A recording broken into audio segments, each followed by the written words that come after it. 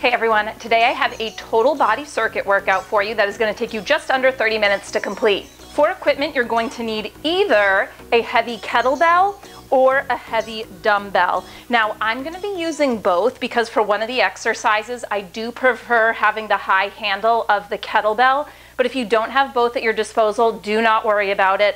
All these exercises can be done with a kettlebell. All of them can be done with a dumbbell as well. Now you have 6 exercises in this circuit. We're going to use an interval structure of 40 seconds of work, 20 seconds of rest. When you complete the circuit of 6 exercises, you get a full minute to recover before we start again. In total, we're going to go through the circuit 4 times. There are some exercises in which we'll be isolating one side, so we'll alternate as we go, left, right, left, right. So I'm using 20 pounds as my heavy weight. I want you to do whatever works for you. And if you do have access to a lighter option, have that on hand as well. Yes, we want to challenge ourselves with the weight, but if it gets to the point where form is getting sloppy, it is so much better to go a little lighter and do the exercises properly. As with all workouts, you want to make sure you're properly warmed up beforehand and always listen to your body, modifying or stopping as needed. Before we get going, I'm going to give you a preview of all the exercises, and I will also show you how to modify them. Keep in mind that a great way to modify all 6 of them, just use a lighter weight. If you're new to my channel, I don't play music in the background because I want you to be able to listen to whatever you like. So if you don't have a playlist or podcast or a TV show queued up, you might want to get that going. And with all that said, let's get to our preview.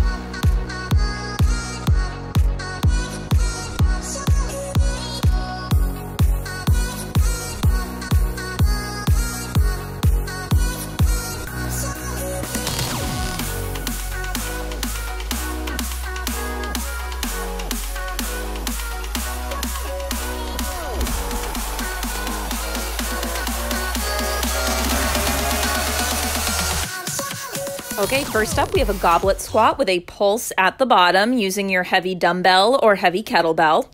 You'll hold it close to your chest, elbows tucked in, brought across the collarbones, feet, hips to shoulder width apart.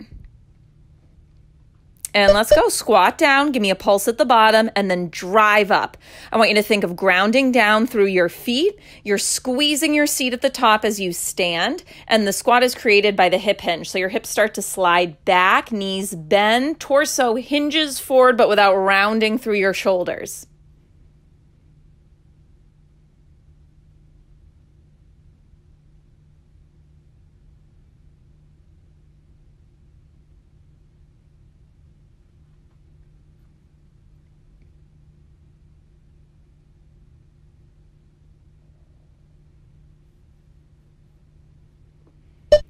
All right, you have 20 seconds to rest. This second exercise is going to be a squat clean, so think of it as sort of a progression of that first exercise. If you're using the dumbbell, stand it up tall like I'm doing, or if you have the kettlebell just as is. You want it placed between your feet, a little in front of them. You're going to start in that low squat. We clean it, we squat down, drive it up, flip the grip, return it down to just lightly tap the floor. It can rest on the floor for a second.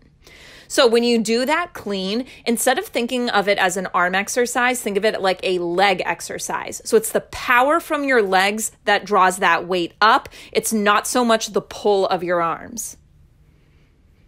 This is a core exercise as well. So make sure as you stand, you're engaging through the abdominals.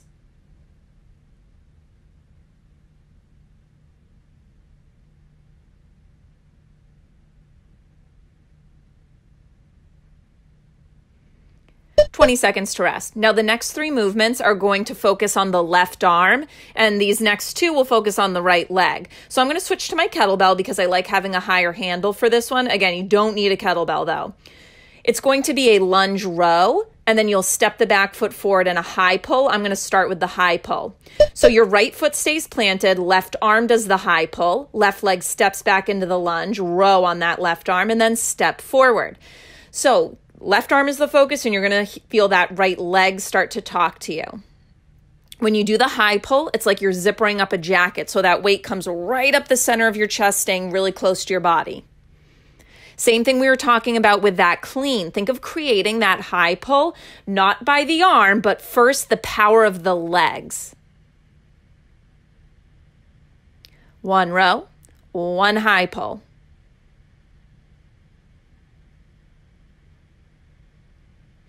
20 seconds to rest. I'm going to go back to using my dumbbell, but stick with whatever works for you. So this next exercise, still going to work a lunge with the right leg forward, and we're going to have the weight in our left hand. It's going to be a split lunge shoulder press. We'll step forward into a squat, and we'll do a squat press, or a squat thrust it's called. So shoulder press, shoulder press. In the split lunge, there's a little straightening of the legs as you do the shoulder press, but don't lock out the knees. And then staying low, you step forward into that squat and then drive through the legs coming into that press. Now, if this gets to be too much for your shoulder, then maybe you eliminate the press in the lunge and you just pulse the legs, or vice versa. You could eliminate the thrust coming out of the squat. Now that weight is going overhead, I want you to check in with your low back. Don't overarch into it, okay? You got to connect through the abdominals, brace through your core. Woo, okay, 20 seconds to rest. We got windmills up next. The weight is going to be in your left hand still. Last move, isolating this left arm. The foot position, your left toes will point forward. Your right foot is going to point to the side, so you make kind of a 90-degree angle with those feet. And then keeping your left leg pretty straight, you're going to bend slightly through that right knee as you slide the right hand down the inside of the leg and come up. Now, this is a shoulder stability exercise. I want you to look at the weight in that top hand as you do this, and you're going to feel your arm rotate in the shoulder socket as you lower and lift so that it's always pointing straight up towards the ceiling. I want you to exhale as you stand up, engage the left side obliques to bring your body back upright. If this one is too much for your top shoulder, then next round, do it with the weight in your bottom hand instead. Oh, and 20 seconds to rest. Come out of it carefully. You're going to make your way down to the floor, to your mat. Last exercise in the circuit, Russian twists.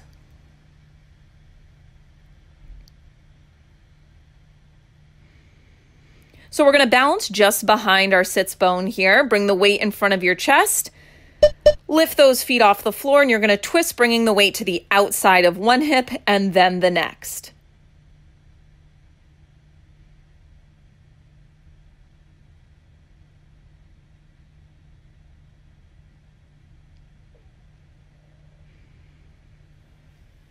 Now, if your hip flexors are starting to bother you in this one, first, I just want to say this is a workout for your hip flexors, this exercise. So good, you should feel them a little bit. If it's wildly uncomfortable, though, then you can always plant your heels down, and you can even butterfly your knees out wide, and that might help. And done with your first time through the circuit. So I'm going to give you a full 60 seconds to recover. Maybe that sounds like a long time. Maybe it doesn't sound like long enough. But I want you to have ample recovery time so that when we're working with these heavier weights, your form isn't sacrificed, okay? We still got 3 more times through that circuit.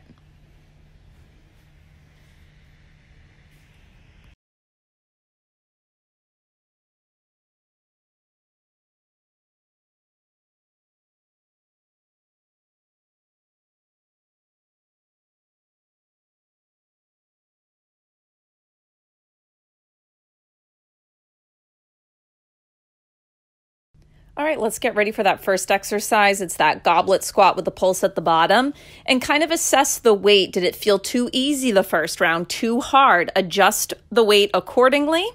When you hear those beeps, 40 seconds will start. Let's go. Take it to the bottom. One pulse, drive up. So the hips slide back as you lower into the squat. The hips go forward. You squeeze through the glutes. You brace through the abdominals at the top. If you want a challenge, you could add 2 pulses at the bottom instead of 1. And if the pulse gets to be too much, just focus on the squat down and up. No pause at the bottom.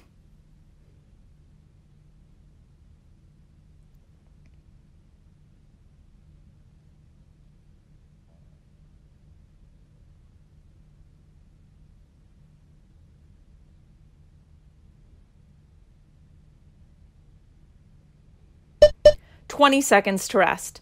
Second exercise will be the squat clean, so it's sort of an advancement of the previous exercise. We'll make it a little more dynamic, a little more explosive.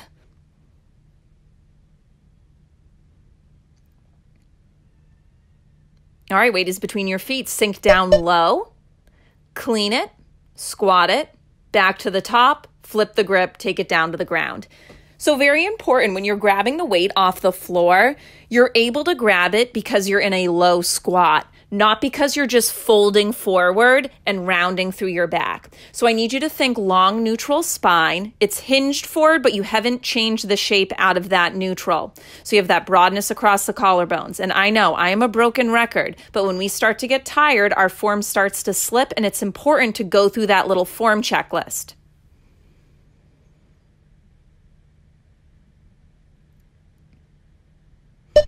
"20 seconds to rest." So the next 3 movements will isolate one side. It's going to be your right arm, left leg. So again, I'm going to switch to my kettlebell for this one. In the lunge position, left foot is forward, right foot is back. Right hand will grab the weight when you're in the lunge. I'll start with the high pull though. Mirror me. Right hand, high pull, lower it down. Step that right foot back into your split lunge, 1 row. So we're staying low on that left side as you transfer from bringing the weight to the floor back into that lunge. Now with a high pull, the upward movement is very explosive, but the lowering back down of the weight is controlled. So it should take you longer to bring the weight back down to the floor than it did for you to come to the top of that high pull. That's important for protecting your shoulder, okay?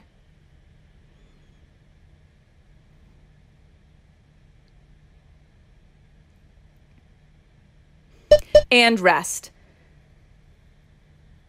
So the right arm is going to still be the focus. We're going to hold the weight in our right hand. We'll start in that split lunge. Your left foot will be forward, right foot back.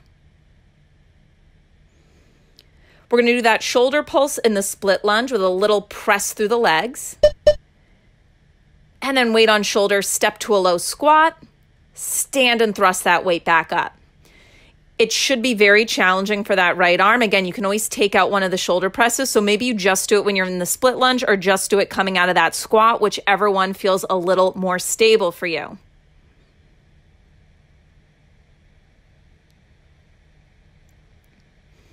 It is normal to notice differences between your sides. So maybe your left arm crushed it, right arm not so much. That is normal. Go slow. I care more about form than about how many reps you get in.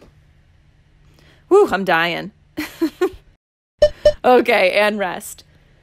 So windmill is up next. This is the last one, isolating one side.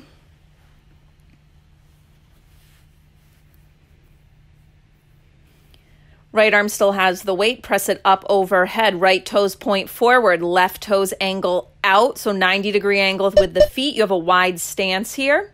You're kind of popping the hip over towards the right as you lower down. Left hand slides down the inside of that left leg. Unlock your left knee.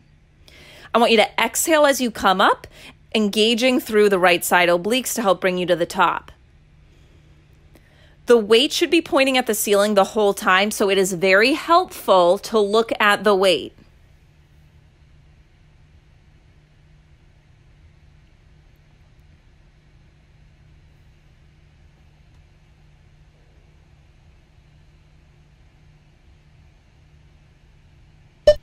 20 seconds to rest. We're going to make our way down to the floor. We have those Russian twists coming up next.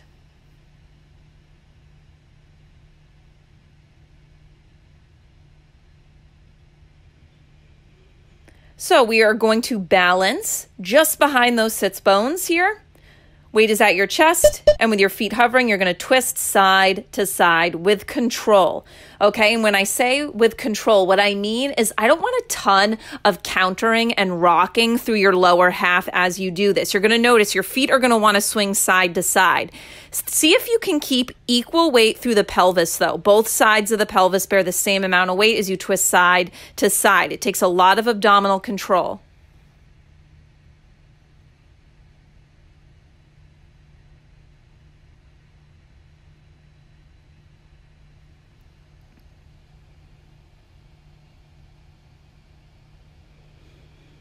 Awesome work. You are halfway through. I'm going to give you another full minute to recover, but if you need longer, hit pause on this video. Maybe you take a couple minutes instead.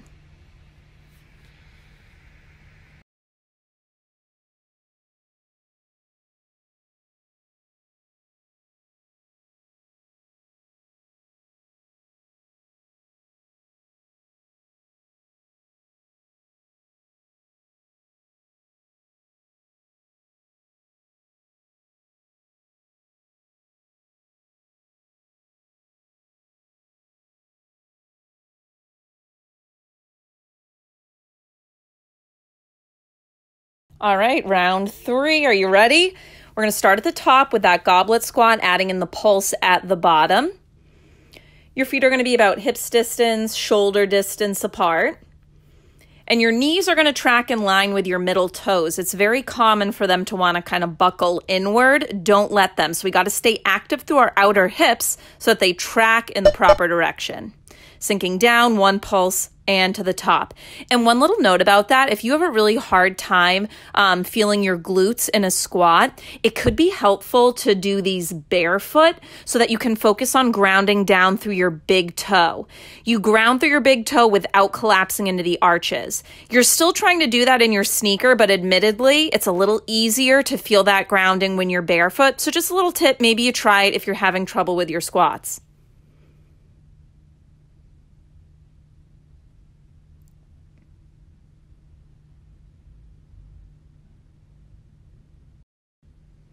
And 20 seconds to rest. Went on a little bit of a tangent with that one. Coming up next, we'll go into our squat cleans. If you're using a dumbbell, stand it up tall.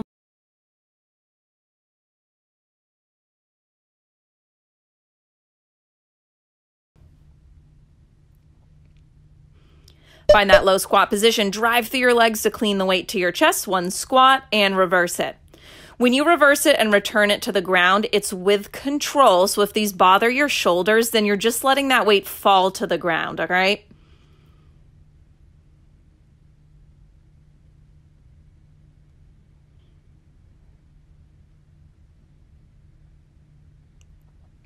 Check in with those knees. Same thing I was talking about with the goblet squat. They should be tracking in line with your middle toes. Don't let them buckle inward. Engage through your outer hips and seat.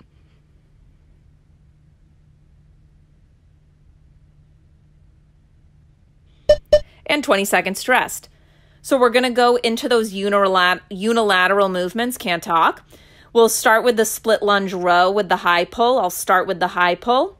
I'm going to switch to my kettlebell for this one, but you don't have to. So left arm is going to be grabbing your weight. Mirror me. Left hand grabs it. One high pull. Put it down. Left foot steps back. Right leg stays planted. One row. Step it forward. Now again, you're getting the weight up in that high pull because your legs are explosively driving through the floor. Hips come forward, squeeze through the glutes. That power and the control through your core, and then finally the pull of your arm is what creates the movement. Don't just let the weight fall to the ground. Again, it should take longer to lower the weight than to drive it up to the ceiling.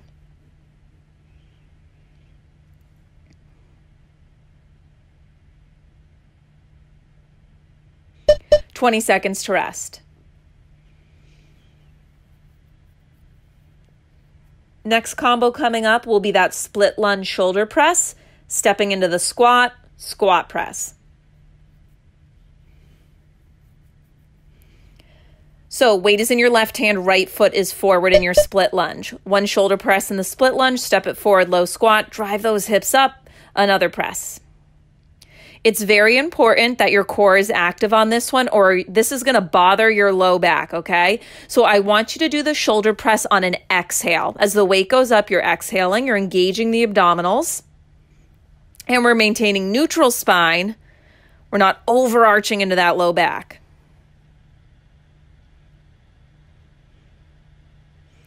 This is the hardest one for me in this workout. You'll notice I slow down so much at the end. Better to do fewer reps though and make them good. And rest. One more exercise isolating this left arm, specifically this left shoulder. We'll go into those windmills. So left hand has the weight, press it up overhead. Left foot points forward, right toes point to the side. Your hip pops back to the left as you slide the right hand down the inside of that right leg towards the floor. Exhale, bring it up to the top. You're looking at that weight. Your arm is pivoting in that shoulder socket as you lower and lift up to stabilize the weight and keep it pointing straight up to the ceiling the whole time. Unlock your right knee. There can be a bend to it as you lower.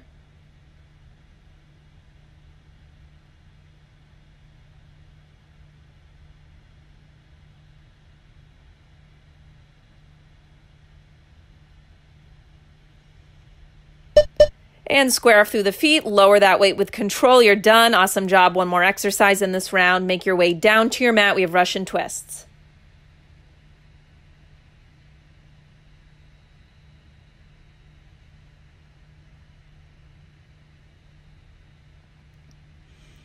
And let's go twisting side to side. Legs are lifted. So again, you will feel your hip flexors in this one. They're working, and we should be working to strengthen them. But if they really bother you, couple options. You can put your heels down and even butterfly your knees out to the side a little bit, or try crossing one ankle over the other. And then halfway through or the next round, you would just switch which ankle is on top. That can also help a lot.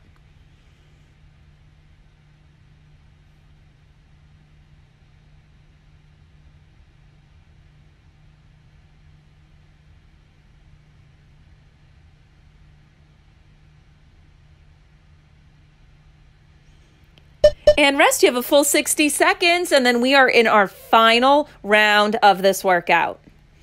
So take these 60 seconds to catch your breath. If it's not enough time, pause the video, take a little longer.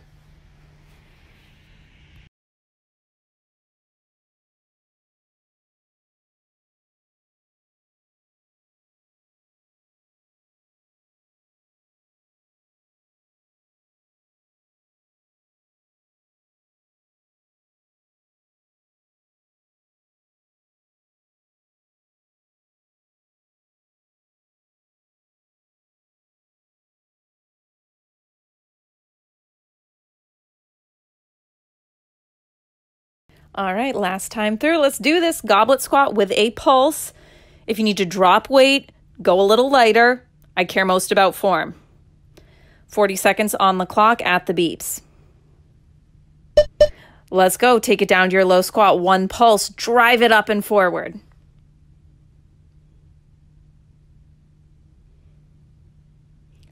So I know you can't hear me breathing because I'm doing a voiceover, but I am exhaling as I come to the top of this squat. That exhale reminds me to engage my abdominals so that as I stand up, I don't hyperextend into the low back. So it's like I'm coming into a vertical plank, squeezing my glutes. Exhale, drive up, and then lower down.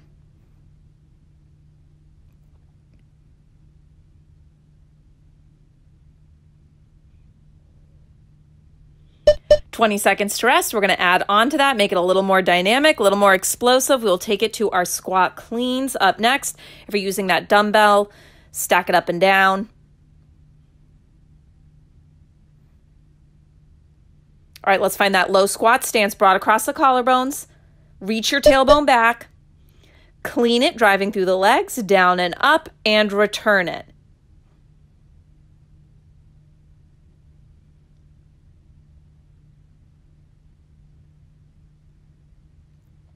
Remember, you're returning that weight to the floor with control, so it shouldn't be slamming onto the ground. It should lightly come to the floor. Maybe it just taps it.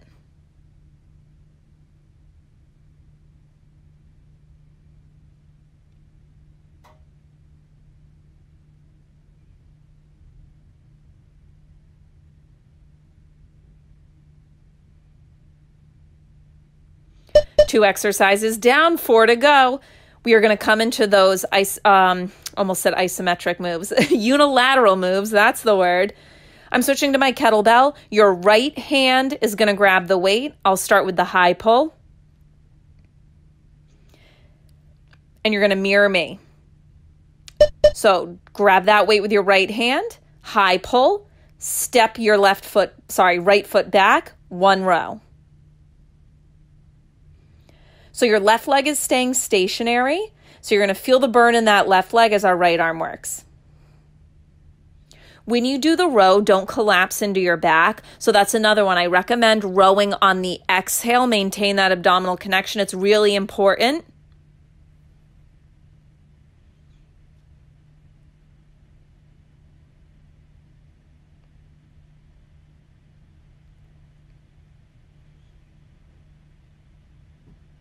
And rest. Got another combo coming up. It's going to be that split lunge shoulder press and then that squat press. Weight is in your right hand.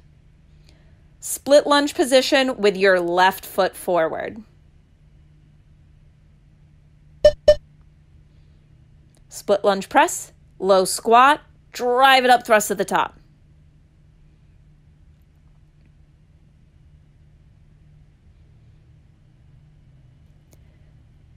Now, if these are getting sloppy, I want you to take out one of the shoulder presses, okay? So only do it in the split lunge or only doing it coming out of your squat, whichever feels more stable and controlled for you. Whew, I'm slowing down. These are tough for me.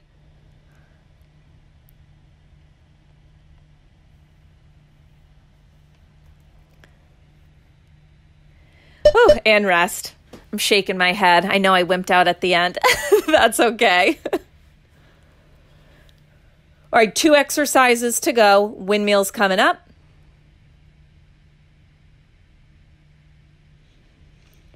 So right hand has the weight. You're mirroring me. Press that weight up. Left toes point out. Right toes point forward. Slide the left hand down the inside of your leg. Exhale, engage through the right side obliques as you bring yourself back up to the top. Look at that weight as you go. If this is too much for your shoulder, you're going to hold the weight in the bottom hand instead. So it'll be more of an obliques focus, a little less of a shoulders focus that way.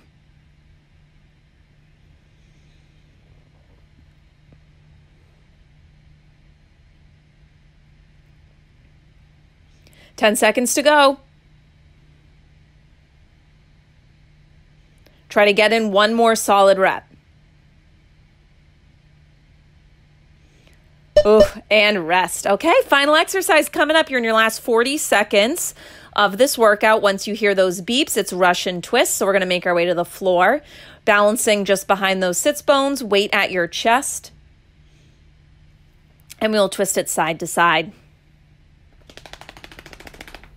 That was Pickles shaking that you just heard. All right, we're going to twist side to side. Feet are hovering. Again, think about keeping equal weight through the hips as you do this.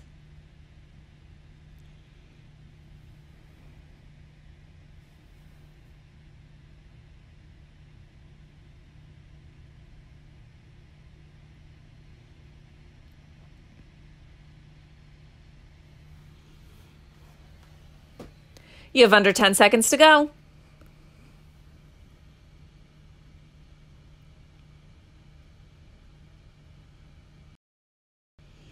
And done. Awesome job with this workout. Hope you enjoyed that workout. If you did, give this video a thumbs up, share it with your friends. And if you haven't already, be sure to subscribe to my channel. I post new workouts here every Monday. I'll see you guys next week.